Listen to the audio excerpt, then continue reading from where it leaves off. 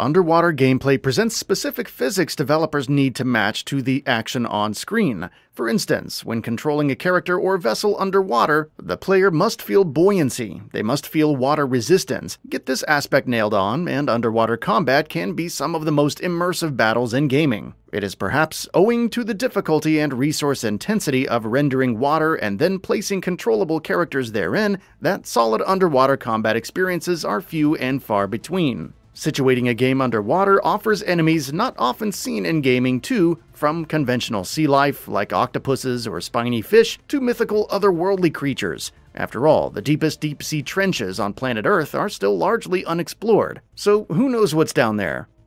Super Mario Sunshine. 2002's Super Mario Sunshine for the Nintendo GameCube is a title famous for its beautiful rendering of water. Surface-level water was crystal clear up close, and marred with aquatic texture the further away Mario was from the water.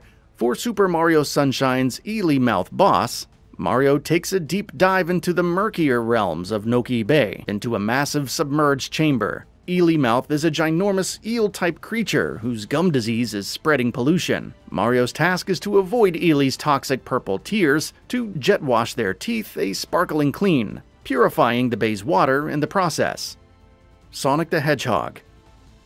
Being submerged in those early Sonic games brings back haunting memories of that tense, jagged, drowning countdown jingle. The stress of anxiously finding an air bubble is at its most heightened in the first Sonic the Hedgehog game's Labyrinth Zone Act 3, cascading down the intricate maze of Labyrinth Zone's flooded ruins, only to be met with Dr. Robotnik hovering in his Eggmobile, chasing the Doctor down with floodwaters rapidly rising, and hella annoying spears jutting out of the platforms. It's a rather horrific encounter, alleviated only by the fact it takes barely longer than 2 minutes to get the blue blur back to the surface and away from that haunting jingle. We need to go deeper. This cooperative roguelike tasks players with diving deep into the Jules Verne-inspired undersea universe in command of a submarine. Constant communication with your crewmates is essential to survival, as the unexplored undersea trenches dynamically alter their difficulty on every expedition. The action switches between player avatars scurrying inside the submarine's chambers, piloting, plugging holes, loading torpedoes, and external shots where the submarine comes whole to face with the game's deep-sea dwelling creatures. There's charm to We Need to Go Deeper's underwater combat, aided in no small part to the whimsical art style. No matter how perilous the voyage to 1500 fathoms becomes, it'll always be fun. Undertow. This intense underwater action shooter takes place on an alternate planet Earth, ravaged by an alien threat, who've melted the polar ice caps to eliminate humanity, but they didn't count on a plucky band of elite underwater divers who are sent to combat the alien threat.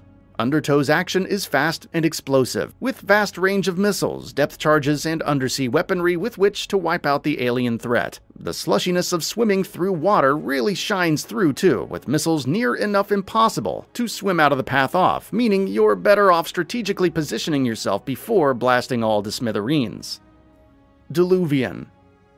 One of the 2 Jules Verne-inspired deep-sea diving adventures on this rundown, Diluvian is an exploration game at heart with RPG elements and blistering submarine combat. You're tasked with captaining your very own submarine as you voyage through the realms of submerged civilization. Scouring for loot to upgrade your vessel, you'll encounter other submarines or deadly creatures on your quest, with battles taking place in real time, with a bounty of underwater firepower to engage in life-or-death deep-sea dogfights. Weapons in Diluvian are less like torpedoes and more like laser beams you'd find in an outer space sim. Diluvian is all the better for it though, as the slower pace of the submarines compared to something more airborne makes combat a much more strategic affair. Deep Black. Developed by Bayard and published by 505 Games, Deep Black was supposed to have complex science fiction mystery, espionage, and bioterror. Unfortunately, the game failed to deliver on its promise and finished up with a pretty underwhelming critical reception. However, it did one thing right. The game was praised for its underwater control mechanics. The underwater combat mechanics, like melee and shooting, seemed like a lot of fun as players took on underwater mech-like creatures and human enemies. Song of the Deep. This action game was brought to you by Insomniac Games. the brains behind the impeccable Spider-Man games. The game's narrative follows a young girl's quest into the murky depths, combining discovery, skill, and suspense, as she survives long enough to unravel the story's central mystery. On her journey inside her one-person micro-sub, she encounters a host of subaquatic monsters, from squelchy jelly lanterns to huge spiny fish with formidable teeth. Weaponry is somewhat unconventional in Song of the Deep too. Alongside the usual torpedoes and depth charges is a spinning pendulum, which will swing outwards to bludgeon foes to death, and even a mechanical claw arm that grabs projectiles that are hurtling your way. Echo the Dolphin.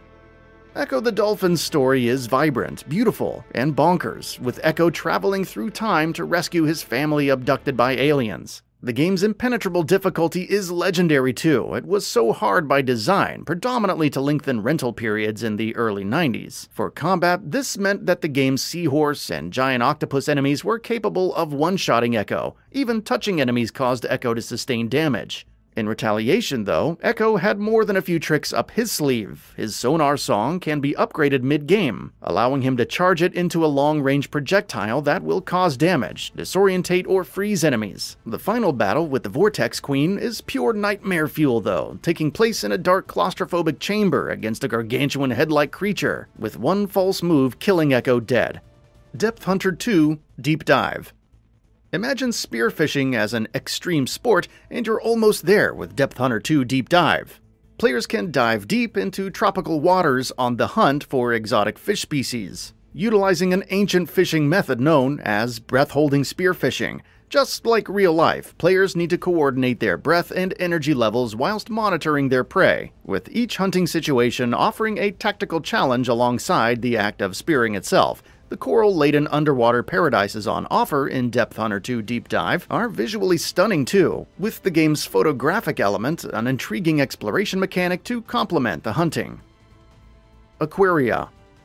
This subaquatic action-adventure features a formidable number of creatures with which to do underwater battle with. There are 175 of them in fact. Aquaria takes place in a massive deep-sea realm that's teeming with ancient secrets. Surviving every encounter is key to unlocking the game's mysteries. The game's free aim system can yield frustrating results in combat though, with targeting proving rather difficult at times, alongside the swimming physics. Get the knack though, and projectiles hurtle through water kaleidoscope-like, with the game's playable character Naija swimming arcs around her subaquatic foe. That's all for now. If you enjoy what you saw, please hit the like button. And if you're new to the channel, now is a great time to subscribe. We upload brand new videos every single day. After subscribing, don't forget to enable all notifications by clicking the bell icon. Thanks for watching this video, and we'll see you next time, right here on GamingBolt.